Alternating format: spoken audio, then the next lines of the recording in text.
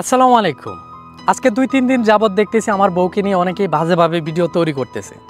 আর আজকে এই ভিডিওটা যদি আমি তৈরি না করি তাহলে দেখা যাবে যে অনেক মানুষের ভুল ধারণাটা আমি ভাঙতে পারবো না। মানুষে বলে যে আমরা কেউ কারো ভালো খাইতে দেখতে পারি না। যখনই দেখতেছে যে মানিক মিয়ার বউকে নিয়ে সুখে শান্তিতে বসবাস করতেছে, চলাফেরা করতেছে, এটা কিছু পাবলিকের সহ্য হচ্ছে না। তারা চাইতেছে যে তাদের সংসারটা কিভাবে ভাঙ্গা যায়। আর সংসার ভাঙ্গা মানে কি? ওটা হচ্ছে কাপুরুষের কাজ। আর আমি কখনো কাপুরুষ ছিলাম না, এমনকি হতেও চাই না। এই সমস্ত আজে বাজে ভিডিও দেখেই যে আমি আমার বউয়ের সাথে ঝগড়া বিবাদ করব, তা সংসারটা নষ্ট করার চেষ্টা করব, এটা কখনো আমার দ্বারা সম্ভব হবে না।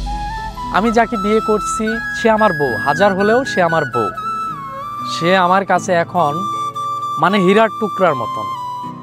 একটা মেয়েকে একটা বাবা হাজারো কষ্টে লালন পালন করার পর তারপর একটা ছেলের কাছে তার বাবা বিয়ে দেয়। এখন একটা মেয়ে আমার কাছে সব কিছু ছাইরা আমার কাছে আইছে। আর বাহিরের মানুষের আলোচনা সমালোচনা বাজে ভিডিও দেখেই যে আমার বউয়ের সাথে আমি ঝগড়া করব, তার সাথে যে একটা বিবাদ তৈরি করব, এটা আমার পক্ষে কখনোই সম্ভব না। আর বর্তমান যুগ, এটা মানুষ ভালো করেই জানে যে এআই এর মাধ্যমে বিভিন্নভাবে মানুষের বিভিন্ন ফেসের মধ্যে লাগানো সম্ভব। আর একটা পিকচার এডিট করা তো এটা সম্পূর্ণই একটা সিম্পল বিষয়।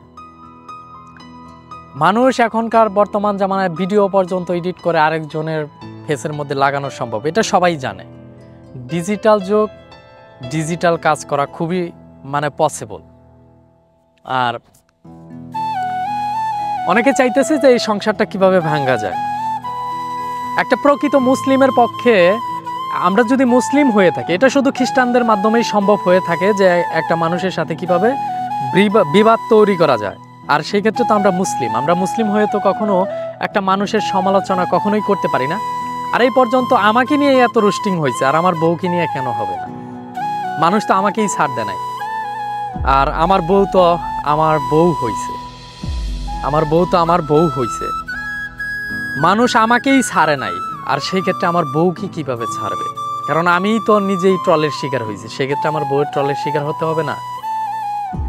আর যেই বউ আমার জন্য এত কিছু ত্যাগ করে আমার কাছে আসতে পারছে, সব কিছু ত্যাগ করে সে সব কিছু ছাইরা আমার কাছে আইছে। আর মানুষের কথা শুই না তো আমার বউকে আমি কথা বলতে পারি না, আবার বউয়ের সাথে তো আমি কখনো রাগারাগি করতে পারি না। আলহামদুলিল্লাহ, আল্লাহ তাআলা আমাকে যেইভাবে রাখছে আমি অনেক সুখে আছি, অনেক শান্তিতে আছি। আর যারা আমাকে নিয়ে ট্রল করতেছে, যারা আমাকে নিয়ে রোস্টিং করতেছে, আমি এইটাই বলতে চাই সর্বশেষ, আল্লাহ তাআলা যেন তাদেরকে অনেকটাই ভালো রাখে। আমি যেহেতু হাজারো কষ্টের মাঝে এত দূর আসতে পারছি, আমি অনেক সমালোচনার মাধ্যমেই আমি এত দূরে আসতে পারছি। কেউ আমাকে ভালোবাসে, কেউ আমাকে ভালোবাসে না, সেটাও আমি ভালো করেই জানি। আর ভালোবাসার মানুষ না থাকলে আমি কখনো এত দূর টিকে থাকতে পারতাম না।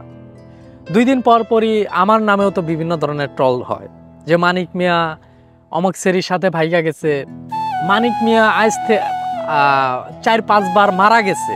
তাহলে দেখেন যে এই বর্তমান মিডিয়া জগৎ মানুষের জন্য কি করতে পারে, যে মানুষের নামে এরকম বিভ্রান্তিকর একটা পরিবেশ তৈরি করতেছে। কিছু মানুষ ভালো চোখে দেখবে, কিছু মানুষ আবার ভাববে যে হয়তো মানিক মিয়ার বউ এরকম করছে, এই সেই হ্যান ত্যান বকরচক। এই জগতে কিন্তু কেউ দুধে দোয়া তুলসী পাতা না, কেউ কিন্তু 100% পিওর মানুষ না।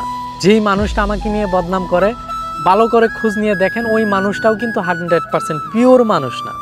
আমি নিজেও পিওর মানুষ না, এটা আমি কখনোই বলবো না যে আমি 100% পিওর মানুষ, আমার মধ্যে কোনো ভুল ত্রুটি নাই, আমার মধ্যে কোনো ভুল নাই, এটা আমি কখনোই বলবো না।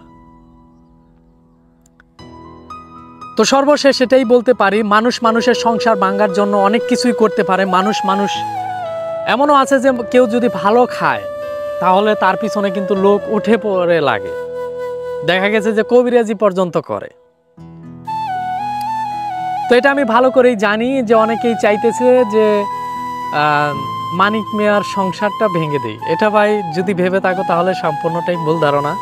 তবে আমার বড় ভুল হয়েছে যে আমার বউকে ক্যামেরার সামনে নিয়ে আসা, এটাই হচ্ছে আমার বড় ভুল। তবে হ্যাঁ, কারণ এইবার যেই বিভ্রান্তকর পরিবেশ ছড়াইছে, এই পরিবেশ দেখে আমার পক্ষে আর সম্ভব না আমার বউকে আমি ক্যামেরার সামনে নিয়ে আসব। আমার বউকে ক্যামেরার সামনে নিয়ে আসাই হচ্ছে বড় ভুল। এর জন্য আমি কানে ধইরা তওবা পর্যন্ত পড়লাম।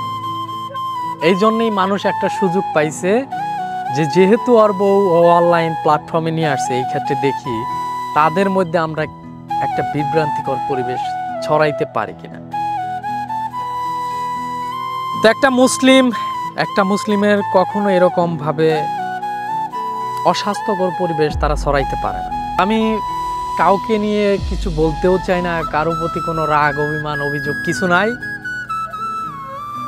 আর মিডিয়া জগতে থাকলে মানুষ সমালোচনা করবেই, আর এগুলা যার ধারণ ক্ষমতা আছে সেই মিডিয়া জগতে রাজত্ব করতে পারবে। তো সর্বশেষ এটাই বলতে চাই, বর্তমান মিডিয়া জগৎ যে কতটা খারাপ, মানুষের নামে কিভাবে সমালোচনা তৈরি করতে পারে।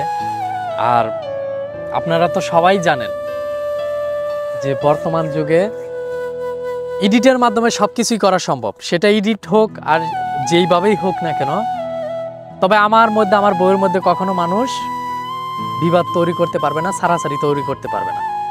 সে হাজার হলেও আমার বউ, আমি যাকে বিয়ে করে নিয়ে আসছি আমাদের বাসায়, আমি তাকে অনেকটাই ভালোবাসি, আগেও যেমনটা ভালোবাসি এখনও তেমনটাই ভালোবাসি। মহান আল্লাহ তাআলার কাছে লাখো কোটি শুকরিয়া আমি যেন আমার বউকে নিয়ে অনেকটাই সুখে শান্তিতে বসবাস করতে পারি। আর যারা আমাদেরকে নিয়ে এরকমভাবে বিভ্রান্তিকর পরিবেশ তৈরি করতেছে, আমি এটাও বলতে চাই মহান আল্লাহ তাআলা যেন তাদেরকে হেদায়েত দান করে।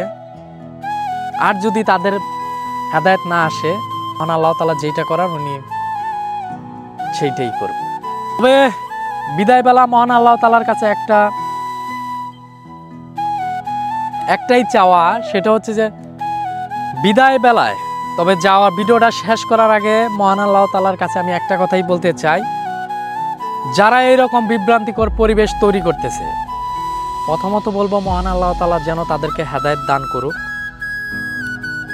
আর যদি তাদের হেদায়েত না আসে, সেটা মহান আল্লাহ তাআলা কি করবে সেটা মহান আল্লাহ তাআলাই ভালো জানে। তবে কাউকে নিয়ে ক্ষতি করার চেষ্টা করলে দিন শেষে সেই কিন্তু ক্ষতির সম্মুখীনে পড়ে। তো সবাই ভালো থাকবেন। আজকের ভিডিওটা এই পর্যন্তই। আল্লাহ হাফেজ।